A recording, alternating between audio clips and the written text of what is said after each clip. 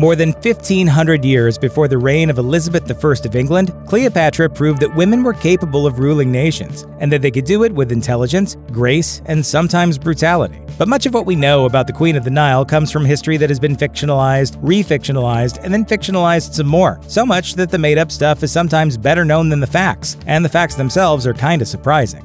Weak am I? She knows how to beat her slaves well enough, but she cannot throw away that pipe. And she knows it. Not from around here.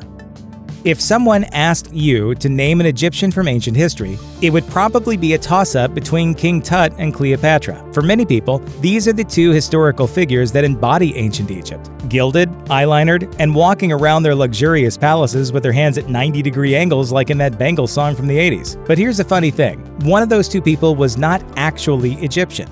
You gotta be f***ing kidding. We're not. According to the history of Macedonia, Cleopatra was a member of the Ptolemaic dynasty, which was descended from Alexander the Great's general, a man named Ptolemy of Lagos. That means they not only had Greek ancestry, they spoke Greek and followed Greek customs too. The Ptolemies ruled Egypt for 300 years after the nation was handed over to Ptolemy following Alexander's passing in 323 BC. So how did Egypt wind up in the hands of a bunch of helmet-wearing dudes from another continent? They conquered it, which is what the ancient Greeks often did whenever they got bored. Keeping it in the family.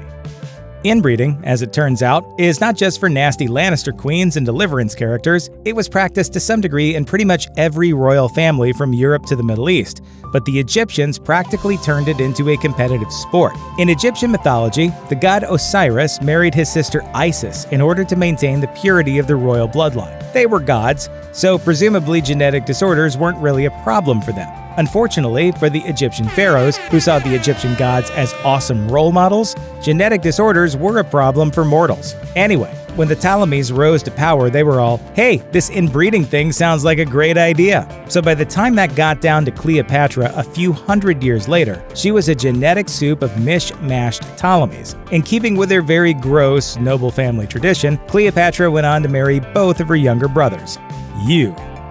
A beautiful mind. Pretty much every modern and semi-modern depiction of Cleopatra tells us she was stunningly beautiful, which frankly does seem sort of incompatible with the whole generations of incest thing, but maybe it was a fluke. In February 2007, a coin was unearthed bearing a portrait of Cleopatra, which appears to confirm that the queen was actually rather ordinary looking. The fact that ancient historians didn't say much about her looks also suggests she was no Elizabeth Taylor, but the more important point is that it really doesn't matter. Life of Antony, written by Plutarch in 75 AD, made the following observation about Cleopatra. Her actual beauty was not so remarkable that none could be compared with her, or that no one could see her without being struck by it, but the contact of her presence was irresistible. The character that attended all she said or did was something bewitching. Turns out, Cleopatra wasn't just a shrewd and charming diplomat, she was also a student of mathematics, medicine, alchemy, economics, history, geography, and pretty much every general education subject you probably detested in college. Oh, and she spoke 9 languages, so feel free to bring that up to your snobby hipster friend next time they try to order from your favorite sushi spot in Japanese. Twisted sister. In Egypt, it was customary for pharaohs to rule in pairs. Every regent needed a co-regent of the opposite gender. According to Live Science, Cleopatra ruled with her father Ptolemy XII for a short time until his demise in 51 BC. In his will, Ptolemy XII decreed that Cleopatra should marry her 11-year-old brother, which was probably only a ceremonial thing. Either way, the two were clearly not fond of each other, and the relationship ended with Ptolemy XIII trying to wrest control of the throne, and his sister appealing to Julius Caesar for help reining him in. If you ally with my sister, I will kill every last Roman in Alexandria. Enough of the big words, little brother. Caesar and Cleopatra famously became lovers, and Ptolemy XIII was never happy with Caesar's decision that he should rule with his sister. Eventually, Caesar defeated Ptolemy at the Battle of the Nile, and Ptolemy drowned in the river while trying to escape, so Cleopatra was really only partially responsible for sending her brother to a watery grave. But wait! There's more! Because of the whole must-have-a-co-regent thing, Cleopatra had to marry her other brother, who later died under mysterious circumstances. In other words, Cleopatra had him poisoned. Then she ordered the execution of her sister Arsinoe, who took Ptolemy's side during the family feud and at one point declared herself queen. In conclusion, Game of Thrones is plagiarized from Cleopatra's diary. Ascent to greatness. We've already established that Cleopatra was interested in alchemy, but she also understood a bit of actual chemistry. She believed in the power of fragrance not just as a cosmetic, but also as a tool of persuasion. According to Perfume Power, Cleopatra doused her ship's sails with perfume before sailing to her first rendezvous with Mark Antony to make sure that he smelled her before he saw her. She also owned a perfume factory, which sort of seems like an odd side job for a queen, but if you just can't find the sort of mind control fragrances you need at the Macy's perfume counter, there's probably some value in just having it done at your own factory. The ruins of Cleopatra's perfume factory are located near the Dead Sea, and there's evidence that it also operated as a sort of day spa. Some seating remains, which is reminiscent of the chairs you might sit in to have your nails done, or if you, too, wanted to be doused with mind control fragrances. Born this way. Many ancient rulers saw themselves as divine, even godlike. For Cleopatra, the whole ruler as divine thing was part ego, part public relations genius. It's your universe, and you are God. I am God. According to scholar Elizabeth A. McCabe, Cleopatra called herself the new Isis, telling her subjects she was the embodiment of Isis on Earth, or the reincarnation of the goddess. Not to be left out, Mark Antony also claimed to be the embodiment of Osiris on Earth. Remember the whole Isis marries her brother Osiris thing? There you go. Now, that's not to say that Cleopatra was very dedicated to the whole Isis thing. Prior to that, she was known to play whichever goddess happened to suit her. When she sailed to that first meeting with Mark Antony on her perfumed barge, she was dressed as the goddess Venus and was waited on by young boys dressed as cupids and maids dressed as sea nymphs. Antony was enamored, to say the least, because who doesn't get all hot and bothered when their crush shows up for a first date on a perfumed barge dressed as a deity? Reality bites.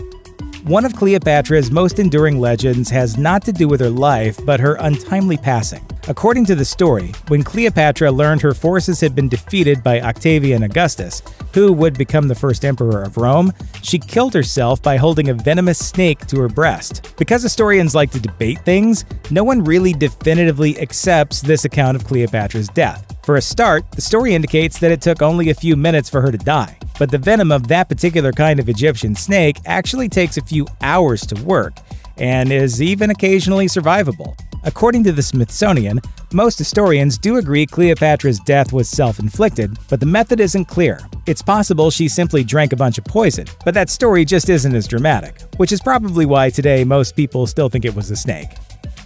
Got milk? Like pretty much every human being, Cleopatra had an innate desire to avoid getting older. Lines, wrinkles, and those little sunken places? Not anymore. Unfortunately, plastic surgeons were in short supply in 1st century BC Egypt, and Botox wouldn't be invented for another couple millennia, so Cleopatra had to get creative. According to legend, Cleopatra's daily bath required a tub and 700 lactating donkeys. You heard that right. According to the Vintage News, all over the ancient world, women used donkey milk to keep their skin pale and to keep wrinkles at bay. Emperor Nero's wife was said to travel with whole troops of she-asses so she'd never have to miss her daily donkey milk bath. And today, scientists know donkey milk has a lot of important health benefits. It can be used as a cow milk substitute for people with allergies, and yes, it's also used in modern beauty products, just in case you don't think you'll be able to procure yourself 700 donkeys and enough servants to milk them every day. A woman scorned. Throughout much of ancient history, women with cheating husbands were just expected to smile happily and pretend like they weren't feeling totally humiliated. So imagine what Julius Caesar's wife Calpurnia must have thought when her husband erected a gilded statue of Cleopatra in the temple of Venus Genetrix, right next to the statue of the goddess herself. This was obnoxious on a number of levels, not just because Caesar seemed completely indifferent to how a very public statue of his mistress would make his wife feel, but also because the Romans didn't believe their rulers were particularly divine the way the Egyptians did. However scandalized the Roman people were by the statue, it remained in the temple for at least 200 years, so it's possible the statue had at least some religious significance, probably because of Cleopatra's association with the goddess Isis, who had her own minor cult following in Rome. Invasion of the Husband Snatchers. Mark Antony might not have his priorities in check. Why? Well, he skipped an entire invasion so he could spend the winter with Cleopatra in her Alexandrian palace. That's why. According to HistoryNet, in 41 BC, Antony assembled an army and went east, summoning client kings in hopes of gathering resources for a Parthian invasion. One of those client kings was 28-year-old Cleopatra, who said something to the effect of, "Let's make love, not war." And then Antony said something to the effect of, "The invasion can wait," and followed her back to Alexandria, leaving his army in the hands of his governor. To make a long story short, the Parthians soon crossed the Euphrates River, and everything, pardon our French, went to hell. Meanwhile, Antony's wife Fulvia had to flee Rome after getting her butt kicked by Julius Caesar's heir Octavian. It's hard to say which is worse, being attacked by your husband's political rival while he's off cheating on you with his Egyptian queen mistress, or keeping your mouth shut while your husband erects a gilded statue of his Egyptian queen mistress. If Fulvia and Calpurnia had formed a scorned wives club, Roman history would have been a great CW series. Few civilizations have had a more mysterious reputation than ancient Egypt. But the point of a mystery is to solve it, and over the years, researchers have learned a lot about the land of hieroglyphs, holy cats, and very strange walks. But there's still a lot left to learn. Here are some mysteries about ancient Egypt that have yet to be solved. How did King Tut die? King Tutankhamun is perhaps the most famous of all the Egyptian pharaohs, particularly since he was so young when he reigned and died. And while his tomb has been thoroughly excavated, historians still don't quite know how he died. It's kind of humbling, isn't it? Sadly, any obituary that might have contained the answer has long since been lost to the ages. So all we've got is a few decent guesses. In 2013, a group of UK researchers revealed that he had significant damage to his ribs, along with a broken leg, which led the team to conclude that Tut likely died from a chariot crashing into the poor boy king. If cartoons are to be believed, those guys drove like maniacs. But National Geographic pointed out other possibilities as well. It could have been a kick from a horse that did him in, or possibly even a hippo attack. Yet another theory was thrown into the mix by the head of Italy's Institute for Mummies and the Iceman, which is the coolest job title ever. They relied on 2,000 computer scans plus DNA testing of Tut's family to conclude that a chariot accident was near impossible. Tut apparently had a club foot and couldn't stand on his own. The fact that the inside of his tomb contained over 100 walking canes certainly supported that assessment. Thank you much for the walking stick.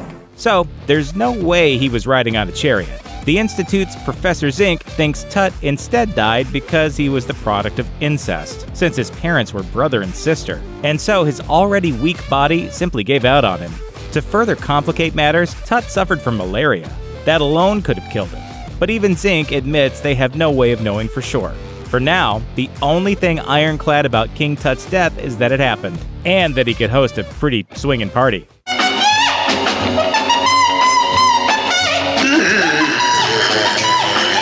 Where is Alexander the Great's tomb? Few people came closer to ruling the entire known world than Alexander the Great. Yet, for such a famous guy, we have no idea where he's actually buried. According to Archaeology magazine, there was never supposed to be a tomb at all because Alexander wanted to be thrown into the Euphrates River upon his death in 323 BC. The reason was that he wanted followers to think he rose to heaven to be with his father. Not his birth father, but an actual god. His generals, however, chose to bury him instead, and he supposedly wound up entombed in 3 different places. What? First, he was buried in Memphis, Egypt. Then, during either the 4th or 3rd century BC, he was moved to a new tomb in Alexandria. And then, because why not? The good people of Alexandria moved the body to a new location in Alexandria, and that's the last documented time we know of the tomb, when Emperor Caracalla visited it around 215 AD. Almost 500 years after Alexander's death. At some point, the tomb was likely damaged and vandalized, and now we don't have any part of it to look at, including Alexander's body. Identifying the Sphinx. For centuries, we knew next to nothing about the Sphinx. Until 1817, all we could see was its head peeking out from layers and layers of sand. But since then, we've learned that Pharaoh Khafre probably built it using hundreds of paid laborers and a humongous chunk of nearby limestone. Other than that, we still know very little about the Sphinx, including what it symbolizes. Obviously, it was built for some reason, we just don't know what it is. Some theorists believe it's meant to be a god from that era named Ruti, who was comprised of 2 lions joined at the back and guarded the entrance to the underworld. But that's just an educated guess. For now, all we can do is enjoy the strange sight of the Sphinx that stands alongside the Great Pyramid of Giza. And how'd that nose break off? Well, at least we can blame the Flash for that one.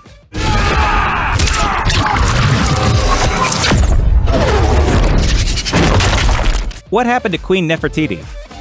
Aside from Cleopatra, there might not be a more famous Egyptian queen than Nefertiti. For years, she ruled alongside Pharaoh Akhenaten, until she just vanished. After 1336 BC, there are no records of what happened to her. We don't even have her tomb or mummy, despite many supposed discoveries, so all we're left with are theories. One such theory is that she became a co-regent with Akhenaten and changed her name to Neferneferuaten. Another idea is that she changed her name to Smenkhkare and became a full-blown pharaoh while disguised as a man. We may learn the answers to this mystery sooner than later. In 2015, Egypt's Minister of Antiquities announced that an additional chamber, or possibly 2, may have been found in King Tut's tomb, and one of them may wind up being Nefertiti's crypt. If so, researchers could perhaps finally deduce when she died, and if any artwork in the crypt indicates whether she took power in her own right, was brutally murdered somehow, or simply vanished to a life of post-royalty anonymity. If it worked for Bridget Fonda, it definitely works for an Egyptian queen. Tomb of the Unknown Princess. In 1908, historians stumbled across a royal burial site no one had ever seen before. And over a century later, we still don't know who was buried there. The grave was discovered in Kurna, Thebes, and contained the bodies of 2 people, with coffins dated to around the 17th or 18th dynasties. That means the bodies were at least 250 years older than King Tut and Nefertiti. One mummy was a young woman, the other was a child, presumably hers. They both wore priceless jewelry made of gold and ivory, so clearly they were important. Unfortunately, the inscription that might reveal who they are has been damaged beyond legibility, leaving only King's great wife to be discerned. There are a few possibilities based on the queens at the time. To name a few, she might have been Numenhat, or the as-yet unidentified wife of Rahoptep. We have far fewer, if any, clues about the kid's identity. For the time being, it's looking to stay that way. The pair are scheduled to be unveiled at the Museum of Scotland in 2018, once a new Egyptian gallery is all set to go. Maybe then someone will figure out who they are and the museum's guests will finally learn the truth behind these mysterious figures. Or they can just gawk at all the pretty jewelry. Compared to other ancient civilizations, life was simpler back in Greece, right? Wrong. While we'd like to imagine it as a cultured and sophisticated society, there's absolutely no way you'd survive life in ancient Greece for long. Here's why. Feeling unwell? Prior to the 5th century BCE, the human body was basically left to the mercy of the gods. Patients often participated in a healing ritual called temple sleep, or incubation. It's exactly what it sounds like. Patients would literally just go to sleep in a temple, and then in the morning, they'd tell a priest about their dreams from the night before. Based on that dream, the priest would then prescribe a remedy, usually in the form of an incantation or a charm of some sort, or they'd simply declare the patient healed. There were technically doctors back then, but there weren't any specific requirements for people who advertised themselves as such. And as for surgery, these were the kinds of tools that were used, the stuff of nightmares. This is going to be extremely painful, Mr. Verrill. Meanwhile, anyone who happened to live in Athens in 430 BC had a roughly 25% chance of dying in a horrible way. That's because a mysterious plague broke out that lasted for about 5 years, and the death toll was catastrophic. The plague ended up killing somewhere between 75,000 to 100,000 people. Many aspects of the human body were a complete mystery in ancient Greece. People firmly believed that if a woman was ill, it was likely because she'd fallen victim to a wayward womb. You heard that right. This ancient piece of pseudoscience even had a name, the Wandering Womb. Some physicians believed the womb was an entirely separate entity that just so happened to live inside women. According to Wired, it was widely believed that these freewheeling wombs would be coaxed back into place by applying pleasant smells to a woman's you-know-what. Meanwhile, highly unpleasant smells were applied to whatever part of the body the womb had theoretically wandered off to. Oh, and there was another treatment prescribed for keeping a womb in place. pregnancy. And in the ancient world, pregnancy and delivery were exceptionally dangerous. According to women in antiquity, a pregnancy was prescribed for everything from fever and insomnia to chronic back pain. Jeez. Sparta is widely considered to be the most militaristic of the Greek city-states. At the height of its power, around 404 BC, the city of Sparta didn't even have walls. Inhabitants evidently felt that they didn't need them because they had Spartans. When it comes to Sparta, figuring out what's real and what's fiction can be tough. We know the land in Sparta was very fertile, and not having to worry about food meant that people could focus on other hobbies, like poetry and bloody battle. This is Sparta! Sparta's militaristic bent began when it managed to conquer the neighboring land of Messenia, turning its inhabitants into slaves. Boys were trained from the age of 7 to 20, and they were basically expected to be resistant to hunger and cold, despite having given precious little in the way of food, clothing, or supplies. If they were suspected of having any kind of disability, the Spartans would kill them, usually when they were infants. According to National Geographic, the only time these slaves got a break from training was when they were actually at war. According to the BBC, the ancient Greeks took a minimalist approach to makeup. They didn't want the cosmetics to appear obvious. They just wanted their skin to look healthy. Unfortunately, these cosmetics were made from lead and mercury. In fact, such powders were used well into the 19th century. According to University College London, that's when women started using much more of the stuff and the damaging effects became quite apparent. Blackened skin, baldness, even damaged teeth. According to NBC News, both men and women in ancient Greece took to wearing lead face cream, which was believed to help keep their complexions clear and even improve the condition of their skin. It did neither, of course.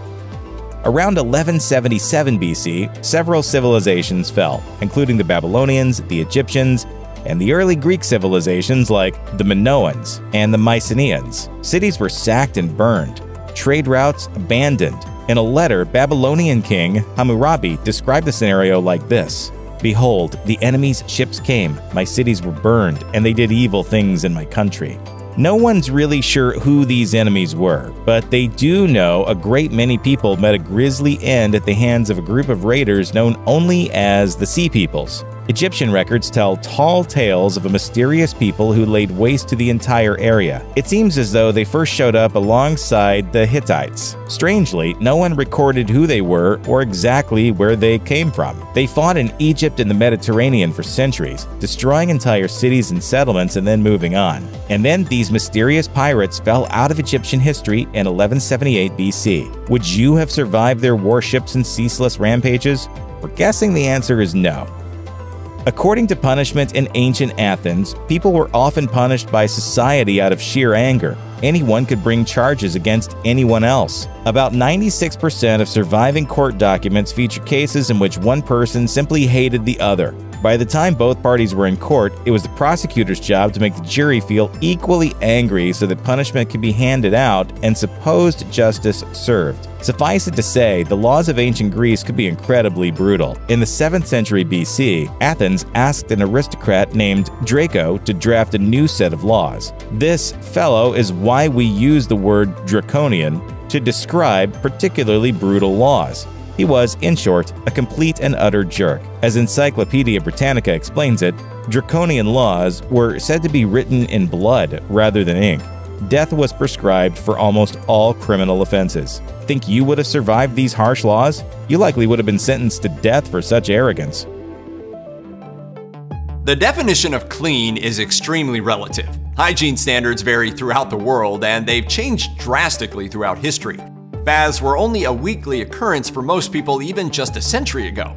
What people further back in history did to stay clean is even stranger. Here are weird things the ancients thought about cleaning. The ancient Romans left behind a ton of writing, and they weren't shy about their habits. The poet Catullus once wrote about how nice it was to brush your teeth with urine, for example. According to the Smithsonian, the ammonia in urine acted as a bleaching agent, leading to those oh-so-desirable pearly whites. It's possible they refined the urine into ammonia before putting it into their mouths. Hopefully. Archaeologists are still learning about what went on in Rome's public baths. According to researchers from the University of Iowa, artifacts recovered from pool drains include plenty of perfume vials, oil flasks, and nail cleaners, among other things, including teeth. There were enough teeth that they think Romans were going to baths for socializing, pampering, and some dentistry at the same time. The Romans had to find ways to keep those clothes clean too, and just like for their teeth, the ammonia in urine was how they kept their whites white and their colors bright. It's pee-pee. William Smith described the process in a Dictionary of Greek and Roman Antiquities, and it makes doing laundry today look easy. Most Romans wore wool, and given how hot it is in Italy, their clothes needed a lot of washing. An ancient Roman laundromat was called a phalanca, and it was staffed by phalones. It was their job to stomp on clothes in vats of liquid to wash them. That liquid was most commonly a mix of animal and human urine. Collecting all that urine was a part of the phalones' job too. Most often they would stand on street corners with buckets, hoping passers-by would take the opportunity to relieve themselves. Tough job. After washing, white clothes would be further whitened by being hung in a basket over sulfur fumes, further proving that history smelled absolutely terrible. People have always tried to take care of their teeth to avoid dentists, or in the earliest cases, having to ask their neighbor to knock a molar out with a rock. Mankind had pretty decent teeth until farming and carbs were common. But people living in Sudan around 2,000 years ago had shockingly great teeth. Only about 1% of them had cavities or signs of tooth decay. And it wasn't until 2014 that researchers figured out why. No, it wasn't urine. According to National Geographic, their fine chompers were a consequence of chewing on one of the most noxious invasive weeds in the world, nutsedge. Dr. Mark Schonbeck of the Virginia Association for Biological Farming says it's native to tropical Eurasia but has since spread around the world. Not a good thing for native plants. It's an invasive pest, but modern humans could take a page out of the book of the ancients. Modern research has found that the extracts released when purple nutsedge is chewed destroy the same bacteria that causes cavities and tooth decay. There's one catch. It tastes terrible. Researchers are pretty sure people weren't chewing it for the flavor, but knew it had medicinal benefits, though they maybe weren't aware of its dental perks. Around 3,000 years ago, people living in China were developing methods of using plant ash to remove the toughest grease stains. According to the Epoch Times, for a long time, the water left over from cooking rice would be used for bathing. But around 420 CE, bathing beans were more commonly used. They were made from all sorts of things. And according to the writings of a Sui and Tang dynasty doctor named Sun Sum Yao, pig pancreas was a common ingredient. After draining the blood from the pancreas, it was mixed with plaster, bean powder, and fragrances. The resulting bean was used for both skin and clothing, and would have been mostly recognizable to us as soap, even down to the foaming action. Sun Sum Yao recommended different ingredients for people of different statuses. The higher your status, the more ingredients your bath bean would have had. His supplement to the formulas of 1,000 gold worth listed a ton of different combinations, and some had dozens of ingredients. With that many combinations, it's not entirely surprising that some of them were caustic, proof that just because it makes suds doesn't mean you should wash your face with it. The smell of sulfur dioxide is unmistakable, hot, rotten eggs, and it's harmful. The Australian government says the chemical causes respiratory damage. I can't breathe. But it wasn't always considered a health hazard. In ancient Greece and many cultures that followed, it was used to purify homes. The first mention of it comes from Homer's Odyssey. When Odysseus kills some rivals, he asks their home to be purified by burning sulfur inside so the house is fit for less horrible people. Burning sulfur was a widespread practice, and this stinky gas was used for lots of different purposes. In India, it was burned in rooms where operations and surgeries were to be performed to purify the air. It was still used during the Middle Ages, too. Sulfur was burned in homes and buildings where residents had died from the plague or other diseases. The logic was strange. Scholars think it started when people observed sulfur fumes killing plants and small animals, so they figured it must kill other tiny things too. To be fair, they weren't entirely wrong, it was just harming them too. A little elbow grease goes a long way, right?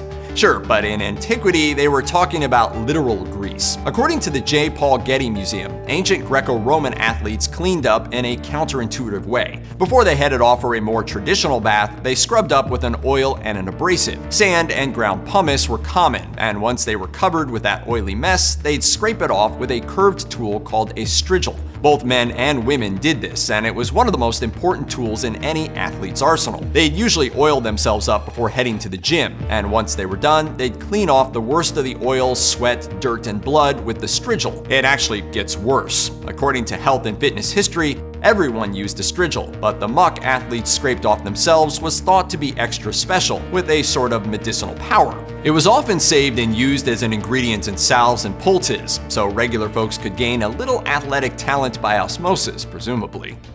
It's easy to forget how modern an invention toilet paper is. And this? It's toilet paper. The idea has been around since at least 14th century China, according to ABC, but it took centuries to catch on. Two-ply only showed up in the 1940s, and it was advertised as something everyone should probably use by the 1960s. So what happened before that? Colonial Americans used corn cobs. Old newspapers and catalogs were popular options in the early 1900s. Ancient Rome has perhaps the most questionable method, and it's worth keeping in mind that they had very public toilets. Archaeologist Stephen E. Nash writes in Sapiens that researchers know a lot about Roman toilet habits thanks to the facilities and frescoes preserved in volcanic ash in Pompeii, including illustrations of the Tessorium, a Roman-era sea sponge on a stick, which people would use to wipe themselves after doing their business. And no, people didn't carry their own personal sponges with them. They were just as public as the toilets. If running water wasn't handy, buckets of salt water and vinegar would be left by the toilets so people could rinse off the sponges before leaving them for the next person. Let's be glad most movies and TV shows about ancient Rome left that part out. This might have been interesting to include though. In the 1960s, archaeologists were excavating ancient Roman sites in England, and when they got to the toilets, they uncovered small stone discs called pessoi. They were originally thought to be game pieces, but further research and the common Greek saying 3 stones are enough to wipe suggest they were actually a sort of reusable toilet paper. And that's not all. According to Scientific American, some of the pessoi started out as ostraka, broken pieces of ceramic that people would etch with the names of other people they just didn't like. They were usually used in voting to banish someone from town. Later, it looks like they were recycled and used to clean up after using the toilet. How satisfying must it have been to use stones etched with the names of your enemies to clean up after a visit to the throne? A lot of hygiene jokes have been mean-spiritedly directed toward the French, and according to a study published in Chicago journals, there's a historic cultural reason for that particular long-standing stereotype. After large areas of France were destroyed during World War II, French leaders even called for a much-needed hygiene revolution as the country's cities were rebuilt and restored. Before that, laundry days happened maybe twice a year, and it was believed that a good day of hard labor was all the cleaning the body needed. The stronger a person's body odor, the healthier they were thought to be. The French lower classes held dirt and sweat in the highest regard. You've given our house permanent BO. Put it outside. The upper classes had a different philosophy about hygiene. Modesty was of utmost importance, and the idea that someone would touch the most private places of their own body to wash them was met with revulsion and shocked horror. Those that did bathe did so with their clothes, or at least underclothes, on. Most people didn't even bother with bathing, only washing their hands and faces. Nuns were forbidden from washing anything above their ankles, and the French aversion to touching oneself to wash was a huge hindrance in the catching up to the rest of the world's idea of cleanliness. In 1865, it got so bad that a new law made teachers responsible for teaching students why it was important to change their underwear at least every few days. Yes, they had to pass a law. None of this is true today, of course, but it's been a tough association to shake. Bizarre beliefs about cleanliness aren't just found in the ancient world. Just a few decades ago, American women were encouraged to engage in an insanely dangerous practice. In the first half of the 20th century, Lysol, the disinfectant still used today, was marketed as both a douche and a form of birth control. And before 1953, it was even more dangerous. The original formulation of the cleaner contained Cresol, which Mother Jones says was linked to health consequences including burns and even death. Yet women were still being encouraged to use it to clean themselves in their most private areas. At the same time, it was also being marketed as a treatment for ringworm and a germicide that could keep toilets sparkling. It's unclear just what advertisers thought was going on down there, but they continued to push Lysol as a feminine hygiene product for decades after it was found to be not only ineffective, but dangerous. Through the 1940s, it was actually the country's most popular birth control method, even though it had been linked to deaths as early as 1911. Lawsuits had been filed in the 1930s after women started claiming Lysol was giving them burns, but the manufacturers were cleared and sales continued. It wasn't until the 1960s that Lysol stopped marketing itself as a feminine hygiene product, and it fell out of favor as birth control after the birth control pill came onto the market. The trouble with history is that it's only as good as the people who write it down. Thus, we know relatively little about ancient history because written languages didn't exist for a while. With that in mind, here are some ancient discoveries we still can't explain. The Saqqara bird was discovered in 1898 in a tomb in Saqqara, Egypt. It's roughly 2,200 years old, and it looks like an airplane with a bird's head. Also, papyrus documents found near the artifact contain the phrase, "I want to fly." That's led some people to hypothesize that the Saqqara bird is actually a model of a literal airplane that the ancient Egyptians either built themselves or saw someone else fly. And in fact, a couple of people have tested working replicas of the Saqqara bird, and they say it would have been capable of generating lift. Perhaps a full-size Saqqara bird could have flown. Sometimes these little projects kind of just prove what everyone wants them to prove, though, and not every reproduction of the Saqqara bird has had similarly impressive results. In 2002, a glider designer named Martin Gregory made a working model of the Saqqara bird. It demonstrated that in order to fly, the bird would have needed a tail wing stabilizer, which was missing on the original model. Even with that addition, it was still not particularly aerodynamic. That would lend weight to the theory that the Saqqara bird was just a toy that coincidentally happened to resemble an airplane. The Copper Scroll, or 3Q15, was the last of the 15 Dead Sea Scrolls discovered in Cave 3 at the Qumran Archaeological site. It was obviously unique because it was written on metal, as the rest of the scrolls were written on parchment or papyrus. Furthermore, it was written in a different type of Hebrew than the other scrolls. Also, it wasn't a work of literature like the others, but a list. Specifically, it was a list of precious metals with a modern estimated value of around $1 billion. Also, it included directions to all 64 locations where the treasure could be found. Alas, the directions are vague and contain references to obscure locations like the old washer's chamber. To date, no one has been able to figure out exactly where those places are. Despite many treasure-seeking expeditions, the scroll has thus far failed to turn up a single hoard of silver and gold. The Great Serpent Mound in Ohio certainly seems like it must have had some purpose, but no one has more than a vague theory about what that purpose actually was. It's 1,300 feet long and 3 feet high, and it might have been built around 1070 AD. But it's hard to say for sure, since that date is based on radiocarbon testing of some charcoal found inside the mound. Also, there's no proof that the charcoal didn't end up there years or even centuries after the mound was built. The mound is made out of clay and ash and was reinforced with stone, and is generally thought to represent a serpent with an open mouth, which is about to eat an egg or possibly the sun. Other theorists think the mound actually represents an eclipse or phases of the moon. Research conducted in 1987 found that part of the mound is aligned to sunset at the summer solstice, which means it could have served as a calendar. But it might have had a more sinister purpose too. At one time, there was a blackened stone monument in the egg part of the mound, and since then, numerous headless skeletons were found buried nearby, as well as ceremonial knives and blackened stones.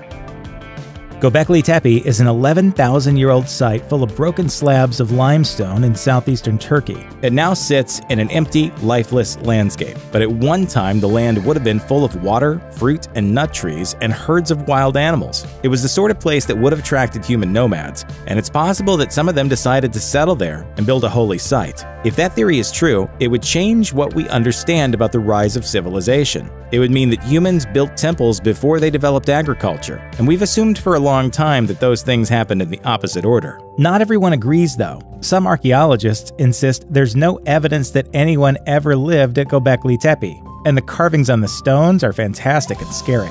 Spiders, lions, snakes, and scorpions dominate. This might suggest that Göbekli Tepe wasn't a site of civilization, but simply a place where hunter-gatherers could symbolically confront the dangers of their world. Since the site predates written language by 6,000 years, though, once again we can only guess as to what might have been going on there 11,000 years ago. Inevitably in archaeology, if we don't know what something is for, we think of ritual. But really, it's pure speculation. The Berkeley Mystery Walls run across the California hills from Berkeley to San Jose. They're made from randomly sized boulders, some weighing up to a ton, and they run in strange broken sections. Some of the sections are only a few yards in length, while others are up to a half-mile long. Some are in bizarre, inaccessible places, and none of them are really tall enough to have a utilitarian purpose. And since the mere existence of these walls isn't weird enough, they eventually lead to some strange stone circles and a 200-foot wide spiral that encircles a large boulder. The first European settlers in California reported that the walls predated their arrival, and the local Ohlone tribe apparently said that the stones predated their arrival as well. Some people think they're a sign that an advanced civilization once lived in the Oakland Hills. Others think they were built by pre-European settlers from Mongolia, or by colonists who were left there by Sir Francis Drake. Those are all fun theories, and none of them can be definitively discounted. People see these things and they naturally wonder, well, why is that there? They create a story around it, and I think that's a natural human tendency. Archaeologists can spend months sifting through ridiculously small patches of dirt, meticulously recording everything they find. Months of backbreaking work might turn up some rare finds, or end in disaster. But then drama. What is it, are you mad, guy? We just found this here. How could you break it? So just imagine how annoyed archaeologists probably get when they leave a promising dig site empty-handed and then some kid in France falls into a hole only to find prehistoric cave paintings. A hard fact of the archaeologist's life is that great finds are sometimes accidentally discovered by common folk. Let's dust off our Indiana Jones costumes and take a gander at some of the strangest archaeological finds unearthed by chance. An army for the afterlife. In 1974, while digging a well, a group of Chinese farmers discovered the first 3 of more than 7,000 life-sized terracotta warriors guarding the tomb of China's first emperor, Qin Shi Huangdi. The terracotta army buried with the emperor is thought to be one of the greatest archaeological finds of all time. It's not only massive, it's full of individuals. Each of the 7,000 warriors has a unique face, beard, tunic, and armor. This curious fact has led some experts to speculate that craftsmen based each warrior on a living person, possibly a soldier in the emperor's real army. The soldiers were likely meant to protect him in the afterlife. Non-military personnel, like servants, scribes, and acrobats, were represented as well, suggesting that the emperor hoped the afterlife would be more or less the same as his actual life. Sadly, the terracotta army probably wasn't equipped to help protect the emperor from the crowds of tourists and roadside souvenir stands, but happy afterlife anyway. Renovation excavation. When Lucas Asacona Ramirez began scraping away plaster during a home renovation, he discovered an 18th century Mayan mural depicting people walking around with what appeared to be human hearts in their hands. In October 2012, Reuters reported that the Ramirez home is one of 4 in Ramirez's Guatemalan village, where residents have uncovered ancient Mayan murals beneath the plaster, and experts think there could be murals in other homes too. Sadly, now that the murals have been exposed to light and humidity, the colors are starting to fade. That's one of the hazards of non-archaeologist archaeological discoveries. Unless someone with an interest in Mayan art shows up with a bag of mural-preserving supplies, the ancient murals will probably succumb to the elements in a relatively short period of time. A stone's throw. Throwing rocks is almost never a productive activity. In fact, most people who chuck rocks are bored kids who end up breaking someone's window or their head. But in 1947, the world's most fruitful stone toss ended up breaking a piece of ancient pottery hidden in a Bedouin cave and exposing the Dead Sea Scrolls to the world. The scrolls were recovered by a shepherd who'd thrown a rock while chasing a stray sheep. He and his pals then took their discovery to an antique stealer in Bethlehem, who, in keeping with the sacred tradition of antique stealers being cheap schmucks, gave them the equivalent of about $29. 56 years later, they were sold for $250,000, and those shepherds are probably still out there, hurling rocks around in hopes of finding the next big ancient artifact, and hoping they don't make the same mistake twice. Gene Pool Deep Dive. In 2007, divers exploring an underwater cave in Mexico's eastern Yucatan Peninsula found a human skeleton. Now, finding skeletons underwater isn't the most unusual thing ever, but this find was unusual because it came at the bottom of a cave that was literally called the Black Hole, about 170 feet underwater. Seeker reports that once the skeleton was in the hands of researchers, they discovered that it was the oldest known Native American ancestor, dated between 12,000 and 13,000 years ago. The girl, who was 15 or 16 years old at the time of her passing, probably walked into the cave and then fell into the deeper pit, which would have contained only a shallow pool of water. A few thousand years later, glacial melt filled the pit, submerging her bones and keeping them remarkably well preserved until someone was finally able to solve the mystery of her tragic demise. Keeping up with the cave paintings. In what is one of the most famous accidental discoveries of all time, 4 boys and a dog named Robot were out for a walk one day when they happened upon a fallen tree. Robot, being a dog, was all, hot damn, a hole, and started digging in a crevasse the tree had punched in the ground. The 4 boys joined him, imagining they might have found the entrance to a tunnel that would take them to a lost treasure. What they found was indeed a lost treasure, just not the kind you can stuff in your pockets and sell to an antique stealer for $29. Instead, they discovered Lascaux, a Paleolithic cave filled with 20,000-year-old paintings made by early modern humans. The paintings are exquisitely detailed, and some of them are huge, more than 10 or 15 feet in length. In 1948, a year after their discovery, Lascaux was open to the public, but 15 years later, someone finally realized that tourism was bad for the paintings. All of the carbon dioxide exhaled by thousands of visitors, along with contaminants they brought in on their shoes, was actually damaging the paintings, so the tours had to end. Fortunately, a full-scale replica of the cave, dubbed Lascaux 4, was completed in 2016, allowing eager art lovers to get their prehistoric fix without doing irreparable damage to the ancient artwork. There are some puzzling details from antiquity that have had historians scratching their heads for years. Well, step aside, historians, because now we're on the case. Here's a look at some mysteries of ancient Rome that remain unsolved to this day. There's a village in western China where the residents have blue and green eyes, light hair, and a legend they're descended from a Roman legion. Are they? Here's what we know. In 53 BC, Marcus Crassus led a Roman force into what is now Iran, and almost his entire army was slaughtered. It's believed, though, that some escaped, and clues in ancient Chinese history books suggest that they may have become wandering mercenaries. Legend has it, they later settled down in China. In 2010, The Telegraph reported that DNA tests on the villagers of Liquan showed that they were indeed about 56% Caucasian. But are they descendants of Crassus's doomed legion? So far, that remains a mystery. Ham Hill is an Iron Age fort nestled in the scenic English countryside. And for a few years, it was the site of a joint archaeological dig overseen by the Universities of Cambridge and Cardiff. There, they found something horrible. Scores of human bodies, mostly women in their 20s who had been chopped up and stripped of their flesh. It's unclear just what happened at Ham Hill, but archaeologists suggest that some sort of brutal conflict took place there. Perhaps some Iron Age Britons even defleshed their kin as part of their burial rituals. We don't know, but just remember Ham Hill the next time you think you want to go back in time to live a simpler life. In 2010, archaeologists from the University of Michigan uncovered a mysterious 1,000-pound lead coffin buried in the city of Gabby. Clearly, someone had gone to huge lengths to give this person an elaborate funeral, securing their earthly remains in a sheet of lead folded carefully into a coffin in a shape that gave it the nickname Lead Burrito. Archaeologist Nicola Terranato said lead coffins were rare, and that one that heavy would have cost a fortune. Unfortunately, when researchers used non-invasive techniques to see what artifacts were buried with the man, it turned out that there was nothing at all. And without any other burial objects to give them clues, everyone is still in the dark about who this person was and why they were buried inside a burrito.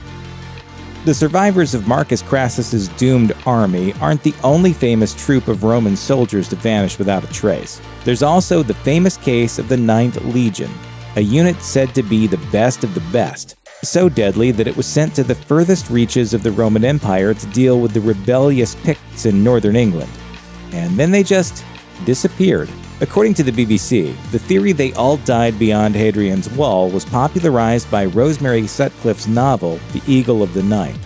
However, that doesn't quite seem to be true. The last official mention of the 9th Legion was in the year 108 AD, and the historian Titus wrote that the 9th did suffer massive losses in the lands beyond Hadrian's Wall. We also know that around the year 118, the 6th Legion was transferred to the Wall, presumably to replace the fallen 9th. That all checks out with legend. However, bricks have been unearthed in the Netherlands that were stamped with the 9th Legion's mark and dated to the year 121. And in the year 142, an officer from the 9th shows up in records as the governor of Arabia, of all places. So what really happened to the 9th? Were they simply transferred back out of England after getting their butts whooped? Historians have a number of competing theories about where they may have actually ended up, but nobody knows the truth. In 1988, 39 skulls from the Roman era were excavated at a site near the Museum of London, and it was initially thought that the skulls may have been washed downriver from a burial ground or something. But in 2015, The Guardian reported that new finds, including a pot filled with cremated human remains, suggested something more sinister. That the skulls had been deliberately placed together on the riverbank as some sort of warning, or even as trophies. And we're still trying to understand the scale of the carnage. Lead archaeologist Jay Carver said that over the past 2 centuries, there had in fact been hundreds of skulls found near the dig. Confusing the matter, though, are an additional 2,500 skeletons dumped at the site during the Great Plague of 1665, so figuring out just what happened when and to whom remains a tall task. There's a huge amount of Roman history we only know because of Titus Livius, otherwise known as Livy.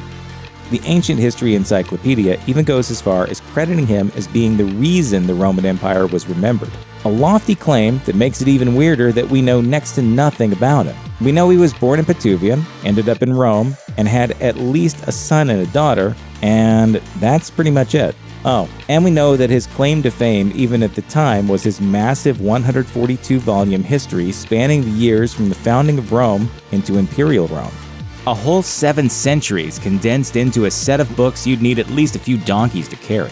Unfortunately, though, most of the history has been completely lost. The only books that survived in their entirety were the first 10 volumes, and volumes 21 through 45. We also have a short synopsis for most of the others, though 2 are gone completely. Who knows what else we would have learned about the Roman Empire? Heck, maybe even some of these other mysteries would have made sense if only we had Livy's history to explain them to us. The ancient Romans are famous for feasting and drinking, whether it's obsessing over who sits where on the giant couches, deciding to eat snails or peacocks, or making a power play on your rivals. Roman parties were one of a kind. Here's what it was really like to party like an ancient Roman. As opposed to larger public festivals, the Roman dinner party, known as the convivium, generally took place in a private home. These dinner parties were held in residences with attendance from a small group of friends, family, and business associates, though they were still designed to be extravagant and impressive. The most common reception room for such parties was the dining area, which in Roman homes were known as the 3-couch room. This is because dining was typically done while reclining on, you guessed it, couches. They were arranged in a U shape with a table in the middle in order to facilitate sharing and conversation. As these entertaining spaces were meant to be a delight to the senses, an upper-class shindig would often feature plenty of decorative elements, such as floor mosaics, sculptures, or other pieces of art and fancy furniture. While the Greeks were known to enjoy drinking parties such as symposia, Roman dinner parties were different in a number of ways. The chief difference is that women were allowed to attend Roman gatherings, providing that they were of an appropriate class. At the Greek symposia, the only women allowed were entertainers, musicians, or sex workers. If you were Roman, at least married women could attend with their spouses. For aristocratic Romans, especially political figures like the emperor, lavish banquets were essential political tools for garnering favor and accumulating power. These extravagant dinner parties were a way for Rome's elite to show off their wealth, network with the powerful, and intimidate their enemies.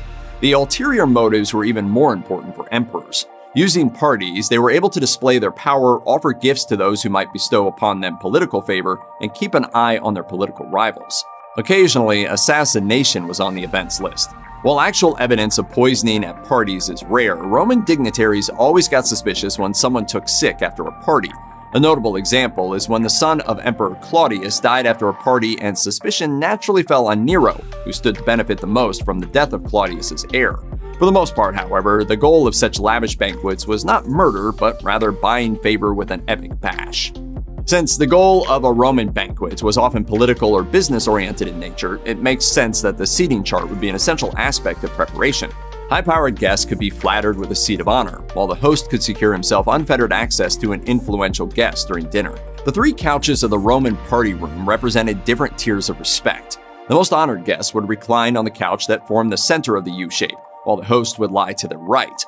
Less important guests would lie on the leftmost couch, somewhat ironically known as the high couch. By seating the guests of honor on the middle couch, the host not only assured that these guests would be the center of attention for anyone entering the room, but they also made sure that these important diners got the best view of the party, typically of the host's courtyard or garden.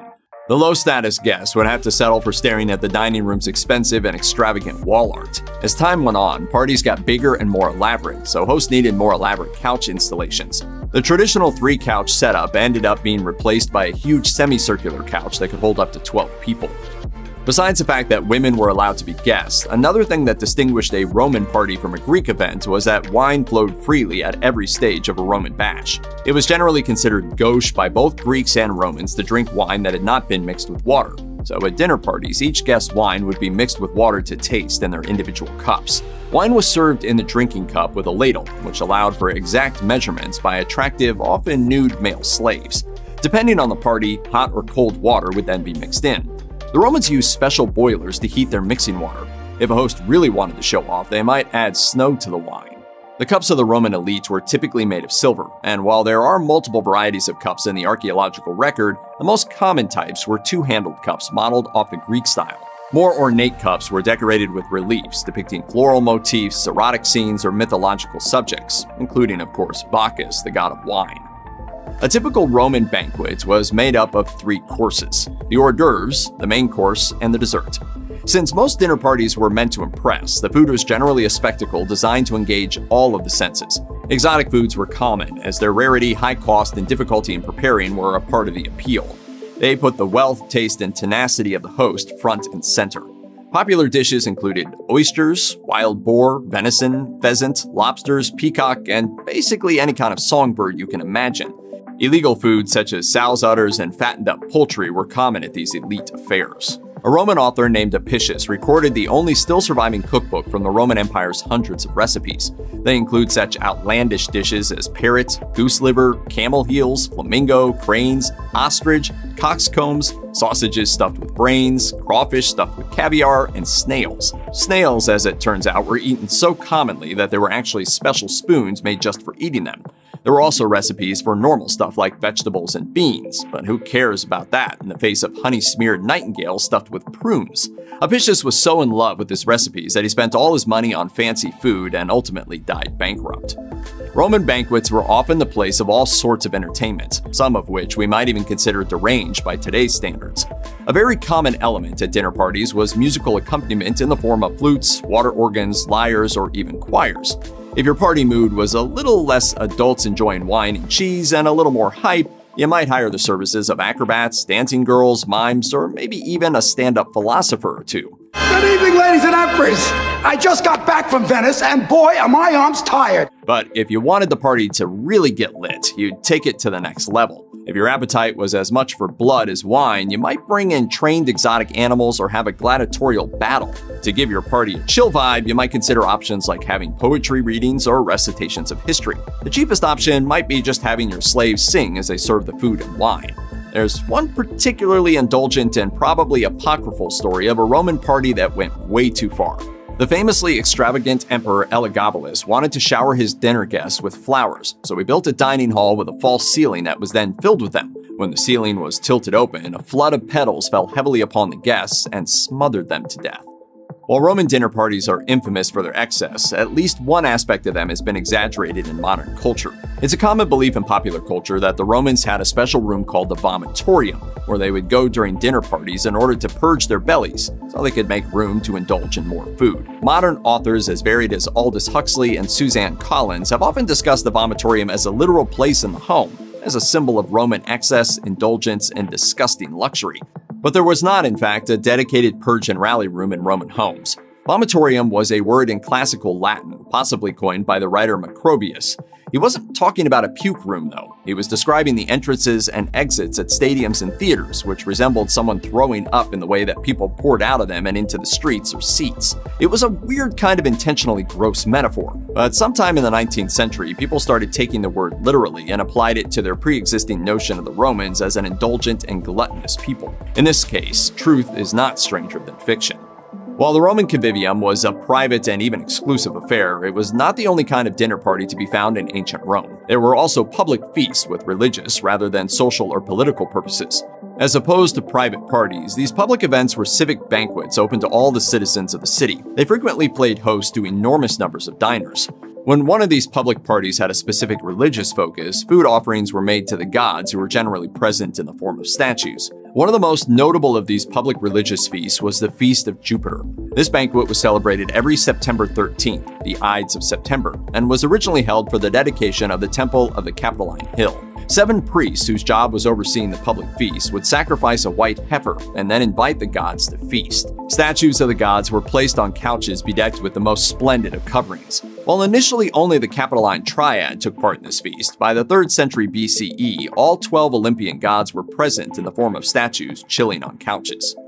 Even today, the word bacchanalia is used to refer to a riotous drunken party, often aimed at boisterous fraternity or sorority parties. Toga, toga, toga, toga, toga, toga, toga, toga, toga, toga. This reputation for bacchanalia goes back to the ancient times as well. A bacchanal is a celebration of the god Bacchus, the Greco-Roman god of wine and fertility. Roman bacchanalia were based on various Greek rites, which, depending on location, could include drunken feasts, ritual parades, dramatic performances, or carrying clusters of grapes around. These Greek fertility rituals were introduced to Rome through Greek provinces in southern Italy. The Italian bacchanalia were initially celebrated only by women and were held 3 times a year during the day. However, before long, men were admitted as well, and the rites were held at night as often as 5 times a month. The rituals were private, and like most ancient mystery cults, we don't actually have much information about them. What we do know is that men and women getting together in big groups at night to drink wine and party caused a huge scandal among the Romans. Rumors that the bacchanalia included orgies and even human sacrifices led to the Senate passing a ban on the parties throughout all of Italy in 186 BCE. Despite this decree, these celebrations continued covertly in southern Italy for many years. There was no shortage of Roman holidays, with some state holiday, religious feast, or public game being held practically every other day on the Roman calendar. They celebrated everything from fertility to driving out the shades of the evil dead. But the most popular Roman religious festival was Saturnalia, the midwinter festival celebrating Saturn, the Roman god of agriculture. By the late Republic, Saturnalia had expanded from a single-day festival to a week-long affair stretching from December 17th to December 25th, and its influence is thought to be felt in modern Christmas celebrations. Saturnalia represented an upending of standard social order. Businesses and schools closed, work was forbidden, and slaves and masters traded places. Well, kind of. Masters would serve their slaves, who would sit at the head of the table and take part in the holiday festivals. Houses would be decorated with wreaths and greenery, and colorful clothes were worn.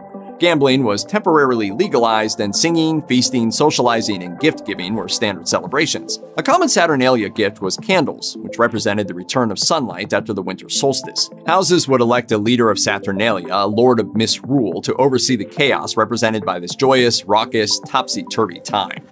From a modern perspective, Roman emperors have a reputation as pampered libertines. A classic example being portrayals of Nero lying on the couch and being fed grapes while Rome burns around him. This wasn't true of all Roman leaders. Julius Caesar, his heir Augustus, and Stoic philosopher King Marcus Aurelius were all famous for their simple diets and moderation. However, the reputation for debauchery was earned by some, like Elagabalus, who swam in a saffron swimming pool and served his guests rice mixed with pearl. But we need to be shut off! Especially you, hedonism bot! I apologize for nothing! But perhaps the most famously debauched Roman emperor of them all was the infamous Emperor Caligula. Caligula is known even today for his wild fits of spendthrift waste and capricious violence. He was enormously egotistical, wanton, and hedonistic. His personal and financial excesses led to his being assassinated after 4 years on the throne. He was not the first and hardly the last Roman emperor to be assassinated. But before that, he would hold his violently orgiastic parties on luxury barges described as being blazed with jewels and filled with ample baths, galleries, and saloons, and supplied with a great variety of vines and fruit trees. These boats were deliberately sunk after Caligula's assassination, and researchers have been trying to find them for the last several decades after some of Caligula's other ships were discovered in the 1920s. But so far, no luck, which, given his reputation, is maybe just as well. Lost cities, secret royals, and the most lavish tombs in history.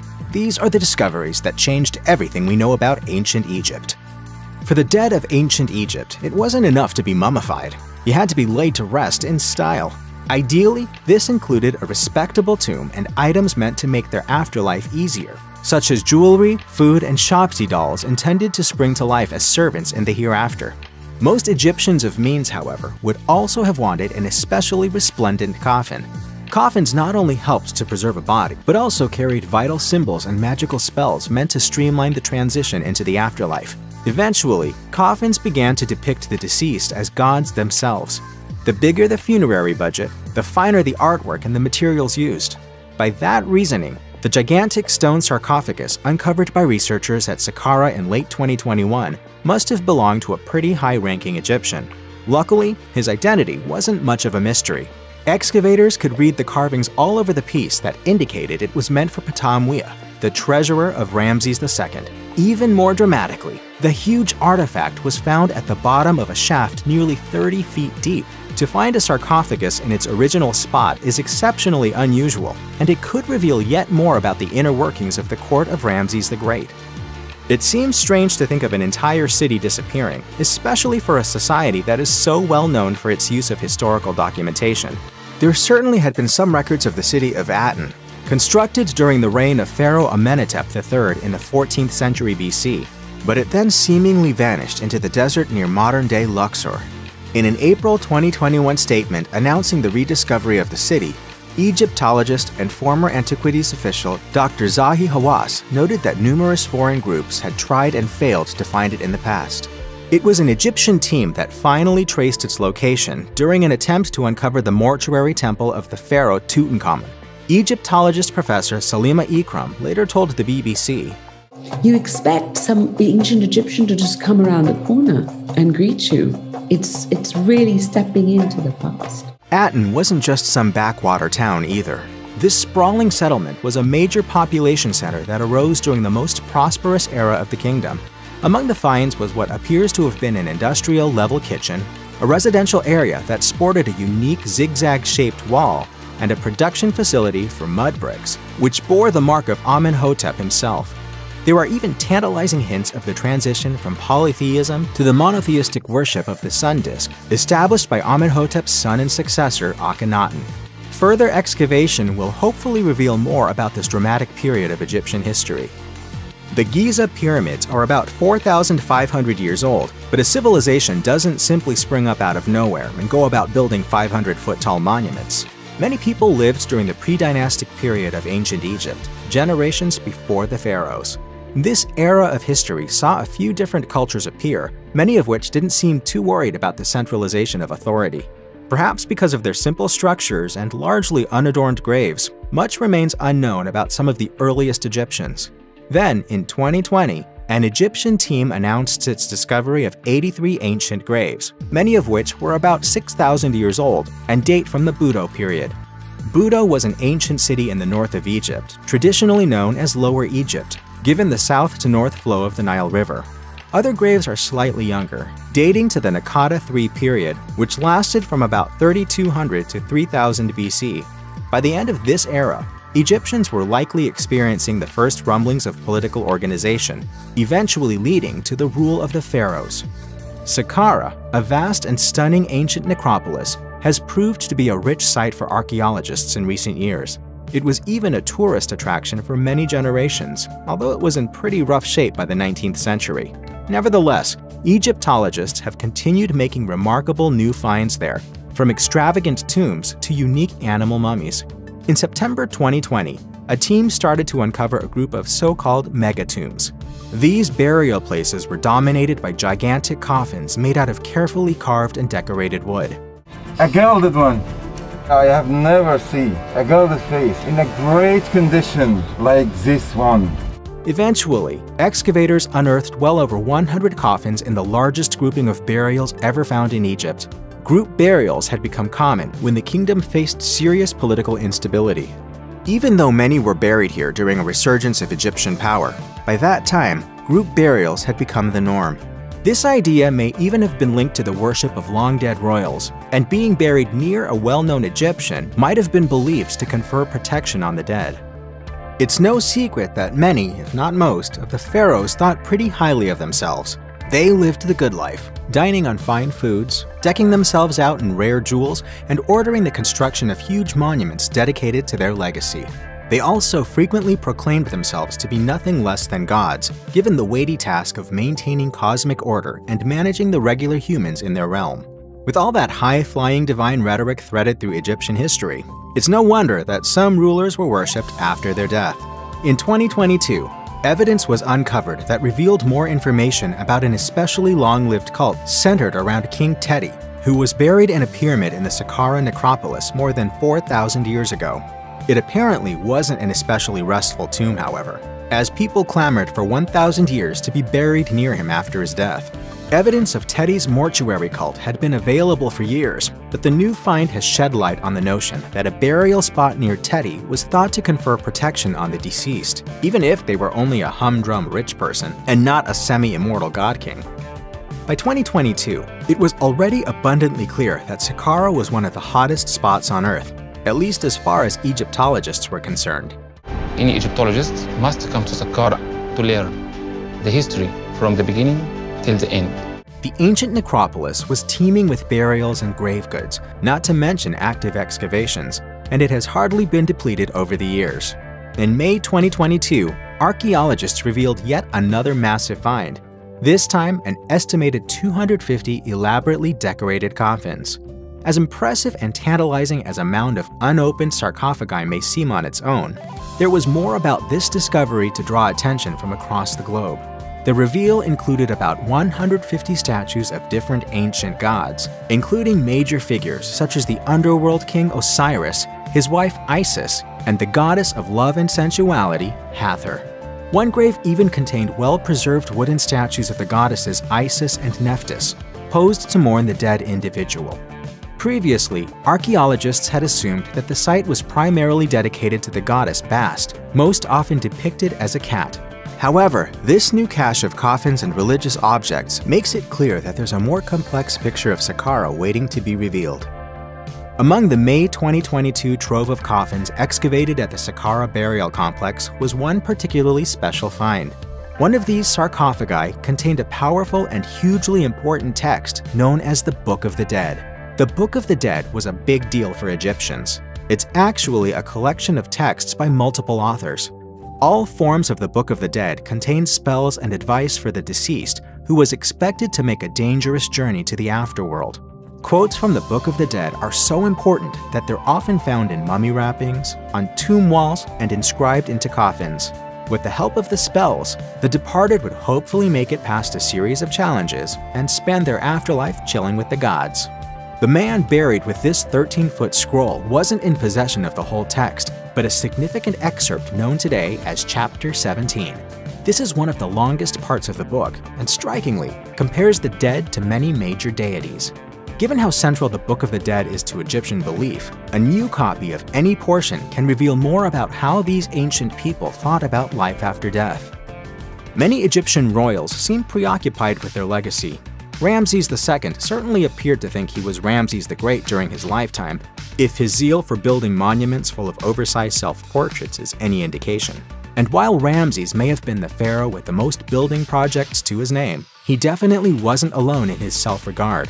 Across Egypt, countless tombs, statues, obelisks, temples, palaces, and more sport the names of the rulers who ordered their construction. So it's all the more strange that some of them still managed to be forgotten, or at least partially so. Take the semi-mythical Scorpion King, for example. No, not that one. The Scorpion King was likely a real pharaoh that managed to unite the disparate fiefdoms of early Egypt, but his actual name still evades us. If even he could be lost to time, where's the hope for lesser-known royals, such as the queens of Egypt? But as a recent discovery made clear, names and identities can resurface. In January 2021, Egypt's Antiquities Ministry and Dr. Zahi Hawass announced another round of discoveries at the Saqqara necropolis. Among the many finds was a mortuary temple dedicated to Queen Nerit, wife of King Teti. She's also known as Neat. Whatever you call her though, this queen is all the more remarkable since, as Hawass admitted, even he had never known she existed. Tattooing has been around for a very, very long time. For example, Utsi, the Alpine Iceman mummy who died around 3300 BC, is the oldest confirmed person to sport tattoos, an impressive 57 of them in fact. So tattooing likely wasn't all that shocking to the ancient Egyptians. As a 2022 study published in the Journal of Egyptian Archaeology argued, the practice may have even been considered essential. Researchers found figurines with tattoo-like markings and 2 female mummies with identifiable tattoos in the ancient village of Deir el-Medina. Tattooed mummies are pretty unusual, as imaging techniques have a hard time uncovering the markings beneath linen wrappings, and archaeologists now very rarely unwrap mummies. In the wake of the Deir el-Medina discovery, researchers were able to describe the remains of two tattooed women, one whose left hip sported an image of Bes, a dwarf-like god, and another who was marked with the protective eye of Horus, and possibly another depiction of Bes. The imagery suggests that these tattoos were meant to protect women as they moved through the perilous time of pregnancy and childbirth. This discovery adds to a small but growing body of evidence that ancient Egyptians were definitely down with tattooing. Many ancient Egyptians loved gold. Need proof? Just look at any royal burial that hasn't already been looted to oblivion. The spectacular 1922 excavation of Tutankhamun's tomb uncovered a hoard of golden artifacts that surely captivated the ancients as much as it does us. Yet Egyptians of old and modern folks may have a few differences of opinion regarding the use of gold. In 2021, a Spanish team opened a 2,500-year-old tomb south of Cairo. This discovery was especially exciting because the tomb was still sealed. Inside was a male mummy in a stone sarcophagus and hundreds of small Shabti figures meant to serve the deceased in the afterlife. Another tomb, belonging to a woman, had been broken into. Just outside these burial places, archaeologists found 3 golden tongues from the Roman occupation of Egypt. Unusual as it may seem to us, the ancients felt that these artifacts were vital in allowing the dead to communicate with the god Osiris. Given all of the incantations and other pronouncements necessary to pass divine muster and make it to paradise, why not give a dead loved one an advantage? These make up just one part of a group of similar artifacts that could reveal more about this later period of ancient Egyptian history. In ancient Greece, the saying, "Don't do the crime if you can't do the time," didn't necessarily apply. Greeks in the classical era didn't use prison as a long-term solution for dealing with convicted criminals. Let's take a look at what punishments they had in store. Turns out that imprisonment as we know it, as a form of punishment, was extremely rare in ancient Greece. For the Athenians, the Greeks whom we know the most about, it really didn't exist at all. They had other more preferred forms of punishment that they considered less of a hassle, which we're going to be discussing. But people were sometimes jailed in ancient Greece. The main reasons for imprisonment were pre-trial or pre-execution detention. For these detentions, Athens had a dedicated building referred to as the Desmoterion. Still, a person awaiting trial or execution might not be sent there and instead simply be put under strict surveillance. Because ancient Greeks thought about punishment in a different way than we do, their views on prison were different too. Whereas nowadays, prison sentences are usually served for reform, retribution for a crime committed, or to deter more wrongdoing, for the Greeks, punishment in prison were mainly about seeking redress for the victim. In fact, the Athenians didn't have a public district attorney to bring criminal cases before the state. In the vast majority of Athenian criminal court cases from the era we still have record of, the charges were brought before the court by the victim himself. So for the Athenians, anger was the basis of law. But what sort of punishments were actually used to appease that anger? According to the Center for Hellenic Studies, that depended on the severity of the crime. Some of the most common included fines, public humiliation in the stocks for a set period of time, and temporary or total loss of civic freedoms such as voting. The Greeks also had nastier punishments, including confiscation of property, even to the extent of straight-up burning down a person's house, banishment from the city, and of course, death. As for imprisonment, it wasn't really a direct punishment for criminal offense, usually just ordered when sentenced people had to pay fines but couldn't afford them. In fact, exile was the most prominent punishment for serious crimes in Greece. Exile served roughly the same purpose that prison does for us, removing wrongdoers from society.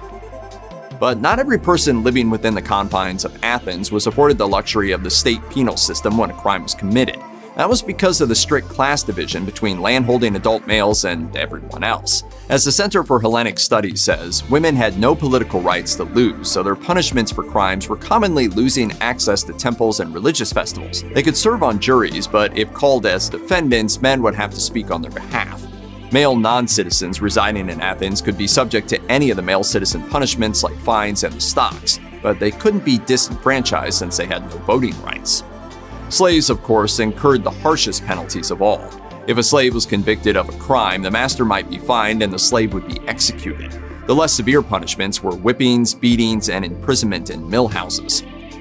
Like it is today, murder was a big deal in ancient Greece. In fact, the Greeks thought it had to be atoned for thoroughly or it would undermine the entire community. As Mythology Unbound explains it, this blood guilt was known as miasma, a sort of God-sent contagion resulting from murder.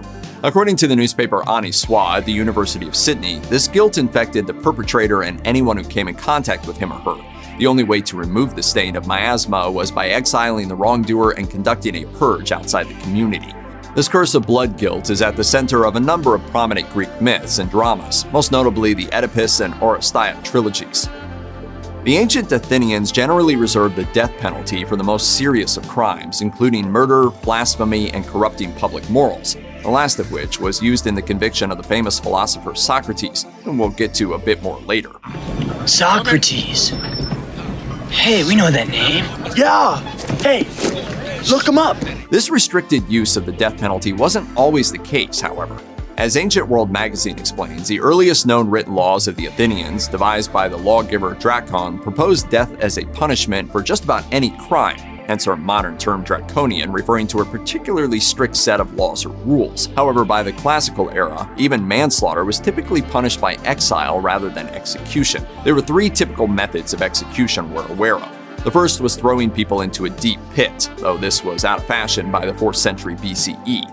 The next, and probably most common, was a little understood device called the tympanon, a board of some kind to which a criminal was fastened and, depending on various modern interpretations, was either beaten to death, exposed to the elements, or strangled in a kind of bloodless crucifixion.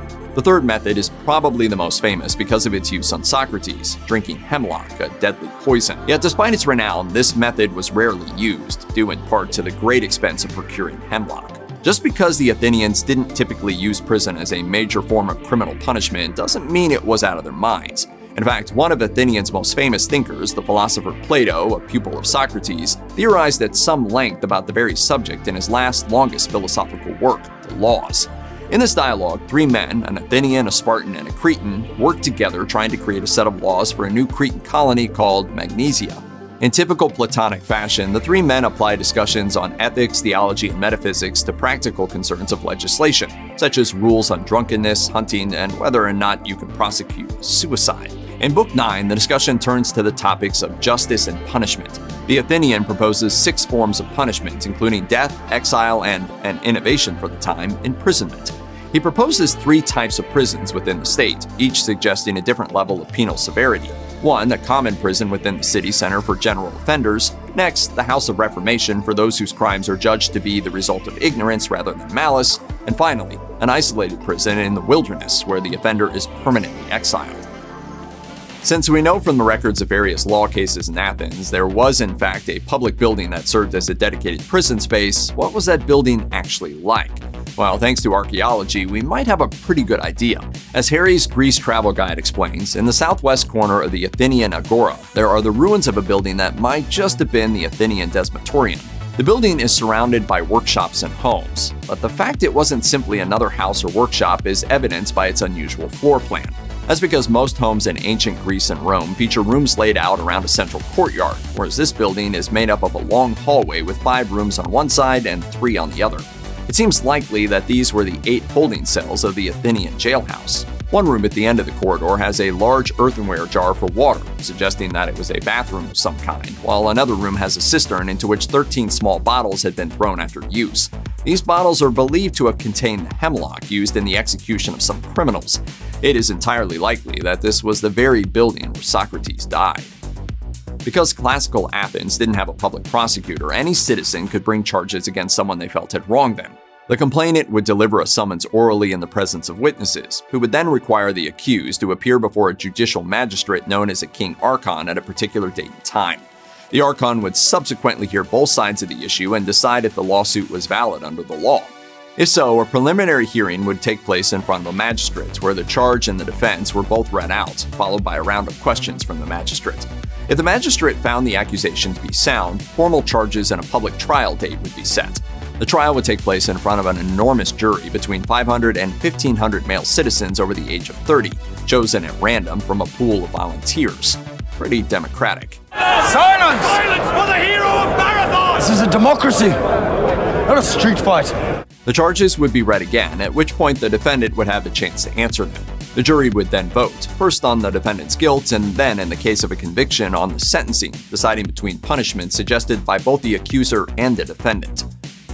Though the Athenians had the death penalty, they were pretty lenient in carrying out punishments, including the death penalty, according to the Center for Hellenic Studies. In most cases, even murder, exile was often considered a harsh enough punishment, so convicts scheduled for execution were often given an opportunity to escape to another country. It was, in fact, expected that convicted felons would break out of prison. It was such an expected part of the process that there was even the option given to a defendant on trial for murder simply to leave the country rather than to risk the death penalty. Part of the reason Athens was so willing and even eager to let a prisoner on death row escape had to do with the concept of miasma, or blood guilt. The thinking was better to avoid having someone's blood on your hands if you could manage it. It was reflected in their relatively bloodless methods of execution: pit, poison, strangulation on a weird device. But the safest way not to bring a blood curse on your city is not to kill someone at all. The most famous trial in Greek history is that of philosopher Socrates, who was put on trial in Athens in 399 BCE. As Famous Trials points out, the trial was notable because it was a capital trial not over murder, but rather over corrupting the morals of Athenian youth through the teaching of philosophy. While most of what we know about Socrates comes through the writings of his students Plato and Xenophon, the comedic play The Clouds by Socrates' friends Aristophanes gives us a pretty good idea of the public's perception of Socrates: eccentric, dreamy, and condescending.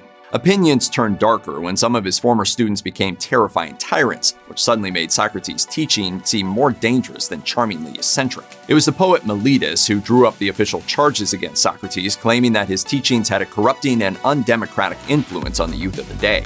The trial took place over the course of about 10 hours in the People's Court in front of a jury of 500 men. His accusers spent their 3 allotted hours pointing out Socrates' alleged political sins and religious blasphemies, such as saying the sun and moon weren't gods, but rather celestial bodies. All we are is dust in the wind, dude. Socrates' response to his accusers is one of the most famous legal speeches in history, with versions recorded by both Plato and Xenophon, though Plato's is the better known. The speech is known as the Apology, but it's important to understand that in Greek, this word means defense, because Socrates was anything but meek in addressing his accusers, whom he mocks and corrects over the course of his speech. According to Famous Trials, Socrates didn't even ask for mercy, as most defendants would have done. He said that begging for one's life was a disgrace both to oneself and to the justice system. In the end, Socrates was found guilty, 280 votes to 220.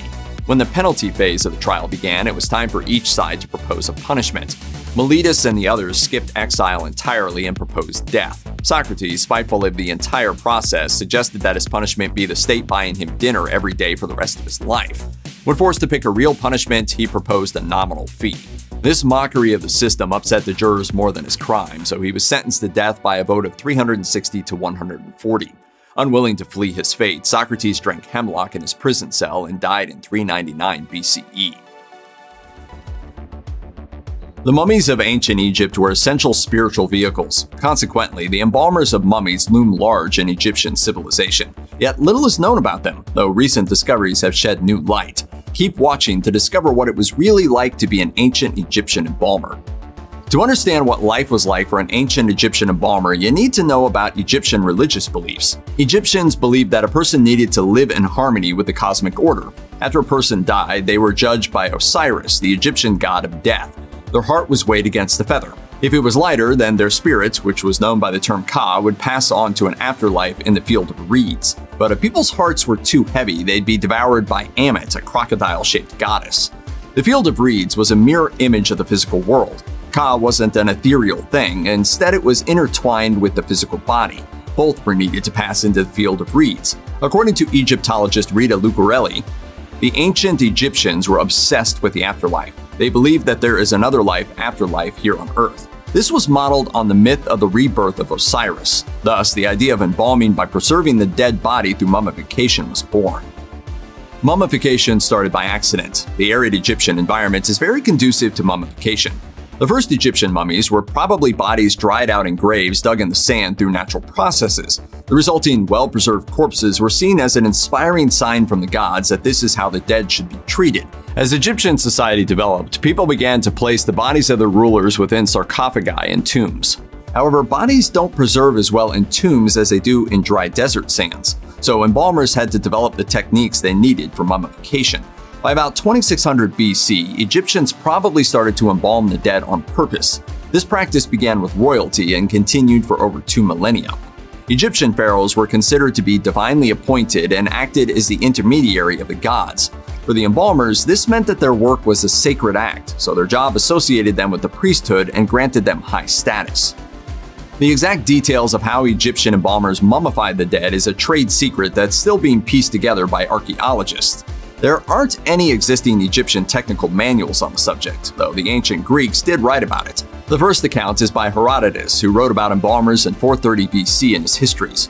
Embalmers first needed to remove the internal organs, which easily decayed. The process began by taking the body to a temporary building where the embalmers took an iron hook, inserted it up into the cadaver's nostril, and penetrated the brain cavity. A good embalmer tried very hard not to break the nose, though sometimes it was unavoidable. Once done, the hook was used to swirl around the gray matter and extract it. The brain bits were discarded since the Egyptians believed that the brain was useless. If I only had a brain. Instead, they believed that the heart was the source of a person's individuality, including their intelligence, wisdom, and personality. According to Grafton Elliott Smith and Warren R. Dawson's classic account of embalming, after the brain was tossed out, work on the body proper began. A scribe marked where to cut an opening on the corpse's side. Cutters or slitters did this work with an obsidian knife. Then the lungs, liver, intestines, and all other organs except the kidneys and heart were removed. These cutters were actually not embalmers, since the work they did was considered desecration. They were of much lower status, and after they finished their work, they fled the scene, having objects and curses hurled at them as a matter of ceremony. The embalmers then began the preservation process. They removed the remaining organs and cleared out the body cavity and washed the body out with substances including palm wine. Then, in order to counter any odor from putrefaction, they applied liberal amounts of aromatics such as myrrh and cinnamon. Meanwhile, organs that had been removed were washed with palm wine and placed in jars for preservation. When all was done, the heart was placed back inside the body, as the dead needed their hearts for when Osiris judged them. In later years, the heart was replaced with a scarab, symbolizing Osiris's rebirth. Meanwhile, the kidneys, which were considered unimportant, were most likely left inside the body. After the organ removal, the embalmers would dry the corpse with natron, a form of naturally occurring salt that the Egyptians harvested from lake beds. Embalmers would both bury the body with natron and insert packets of it inside the body cavity. Ideally, the corpse sat like this for 40 days. After that period, the embalmers took the body, washed it, and removed the salt packets. The resulting body was dried out but otherwise recognizable. To improve its appearance, the embalmers would occasionally fill the inside with rags or straw to puff out sunken areas. They even added false eyes, sometimes using onions. The embalmers then entered the last stage of the work, spending about 30 days dressing the body. They applied sticky resin to the body and wrapped it with hundreds of yards of linen bandages. They occasionally stopped either to insert a protective amulet or to recite a chant. Then, after a little more than 2 months of work, the mummy was complete. All that was left was the opening of the mouth ceremony, in which the mummy was placed into a standing position and symbolically reanimated for the afterlife. It's alive! It's alive! It's alive! Embalmers originally treated only Egyptian royalty, but when the Old Kingdom gave way to the Middle Kingdom around 1938 BC, the practice started to be extended to the population at large. Embalming reached its peak as an art and science during the New Kingdom, which is dated from 1552 to 1069 BC, though it continued for centuries after. Throughout this period, embalmers would modify their recipes and ingredients, but in general, the mummification process remained the same. The embalming business grew into one of Egypt's most thriving industries. As Salima Ikram, an Egyptologist at the American University in Cairo, noted in a 2006 interview with Nova, some people estimate that there were 70 million mummies, but I think that's an underestimate. Mummification was carried out in Egypt for over 3,000 years. I'm sure more human mummies were made during this time period. Mummification may have moved to the masses, but not all mummies were created equal. In 2018, field archaeologists at the Saqqara burial ground found what was purported to be history's first funeral home deep underground in long-ignored shafts. After 2 years of excavation, they discovered a workshop dated to approximately 600 BC. It sported a raised table, drainage channels for blood, and sensible ventilation shafts. If there was any concern about the smell, the very large incense burner could furnish enough aroma to overpower any whiff of putrefaction. Furthermore, the archaeologists found considerable amounts of pottery shards as well as oils that were used in the embalming process. When reconstructed, Egyptologists saw that they were labeled with ingredients and instructions that provided clues as to what ingredients the embalmers were using to prepare the mummies. All of this adds to our knowledge of ancient Egyptian society. While there is a significant amount of written and even artistic evidence of embalming, there had been little archaeological evidence prior to this discovery. While Egyptian royalty and the richest in society could afford the full embalming treatment, those of lesser means needed to find a more middling vehicle to pass into the afterlife. This was no problem for the embalmers, who offered a menu of options that a dead person's relatives could choose from. The process started with the deceased next of kin being presented with model mummies, each of different quality. The bereaved needed to select a tasteful yet affordable plan. According to Herodotus, there were 3 basic plans. There was the full royal treatment. Then there was the middle-class option, which consisted of injecting cedar oil into the body cavity with natron. This dissolved the organs, which were then purged. A low-income person could resort to a simple purge followed by the natron treatment before the body was returned to the next of kin. Herodotus' account holds up to archaeological findings, as some mummies were buried in private while others were buried in shared chambers. According to National Geographic, the embalmers also provided ongoing services in a priestly capacity, such as caring for the soul of the deceased. Literally hundreds of bodies could be housed within their tombs. The family of the mummified were then responsible for bringing cash donations to keep their lost kin in good graces. Embalmers also had a flourishing business mummifying animals. Since the afterlife was considered to be just like the living world, Egyptians expected to have all the necessary materials for a rewarding post-life. This included animals, which could be used as food, sacrificed to the gods, or as pets. Cats, ibises, crocodiles, dogs, hawks, and snakes were all among the animals that were mummified. Why did it have to be snakes? One section of the Saqqara burial ground contains an estimated 8 million mummified dogs and 4 million ibises in a neighboring area. These were not pets, but instead votive offerings to the gods Anubis and Thoth. It isn't clear if the embalmers themselves were engaged in the procurement of these animals or if they were just doing the embalming. Nevertheless, there was money to be made in this practice. As noted by Nature, the animal mummification industry required high production volumes, necessitating significant infrastructure, resources, and staffing of farms that reared animals for mummification and subsequent sale. Dedicated keepers were employed to breed the animals, while other animals were imported or gathered from the wild. Temple priests killed and embalmed the animals so they were made suitable as offerings to the gods. While Ka may last forever, the embalming business in Egypt did not. It's unclear when exactly the practice of embalming ended, but it's believed to be connected to the rise of Christianity. As Egyptians converted to Christianity between the 4th and 7th centuries AD, the demand for mummification dwindled, although it's worth noting that early Christians in Egypt did accept mummification to some degree until it faded away. And so the embalming craft of ancient Egypt became lost to history and is now being pieced together by archaeologists. In the embalmers' 3,000-year history, it's estimated that they created at least 70 million mummies, as well as millions of mummified animals. Sadly, most of the legacy of ancient Egypt's embalmers has been lost to posterity due to cannibalism and Victorian-era Gothic parties. Over the centuries, mummies were taken from their tombs for use as medicine. These remains were used as a snake oil treatment for a variety of ailments.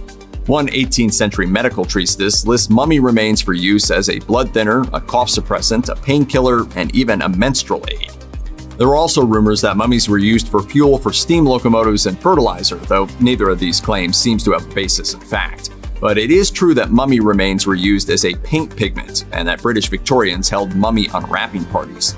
The trend actually started in 1698 with a French consul in Cairo, and by the 19th century, British Victorians were wild for unwrapping mummies. These public dissections actually humanized the ancient Egyptians for many people and provided knowledge about what they were like as individuals. Ultimately, though, it was the embalmers who knew their clients intimately as they transported them to the field of reeds.